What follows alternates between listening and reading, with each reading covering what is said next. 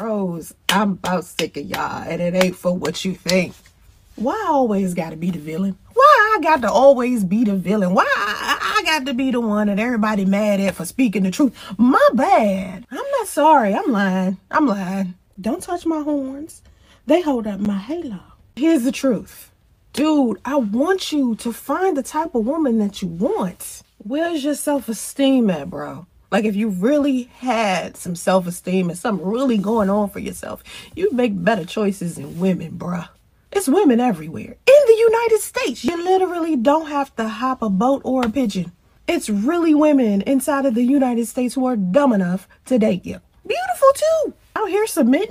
You the problem, bruh. You are the problem. You think if you get on a flight or a boat and you go over to another country, you gonna stop being the problem? I'm sorry, I'm the bearer of bad news. Hunt. Everybody, this is Afro Think Tank.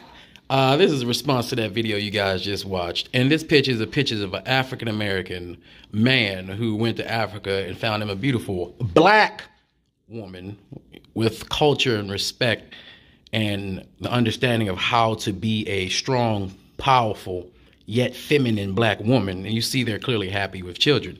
And the funny thing, when I see videos of bitter, middle-aged African American women come on the internet and think they saying something when they're sitting there complaining about these men that they clearly don't like, because she was totally disrespectful to African American men. She called them stupid and dumb and all these little things, right? So she thinks that she gonna put a bunch of makeup on her face, a whole mask, right? She draw her eyebrows in, her hair is fake, she got way too much makeup on, her eyebrows fake, everything about her is fake, and clearly if you look at that left finger, ain't no ring on there, right? So instead of saying, oh, what's wrong with me? Why is it that a good, decent black man don't want to pick me?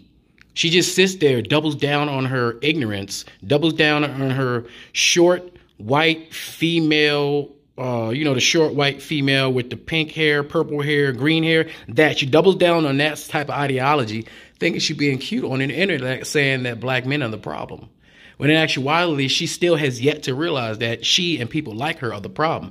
That's why she will remain single. She can be as fake cute as she wants with all her fake shit she got on, while they happy passport bros are going to places like Africa to find beautiful black women who knows how to be feminine. You see this woman right here, she's beautiful. She got her own eyebrows. I'm sure she got her own hair underneath there. That's her own skin, and that's her actual face. She don't have to wipe that face off. Look how happy he is. So while you got these ignorant ass, self-defeating African-American women, not all, because like I said, I got me a beautiful black, chocolate, feminine African-American woman. They do exist. That is true. And she don't disrespect me like this woman clearly disrespected all black African men who decide they want to pick up, take their passport, and go find other black women or other women who appreciate how awesome African American men are, how awesome and amazing we are as husbands and as fathers.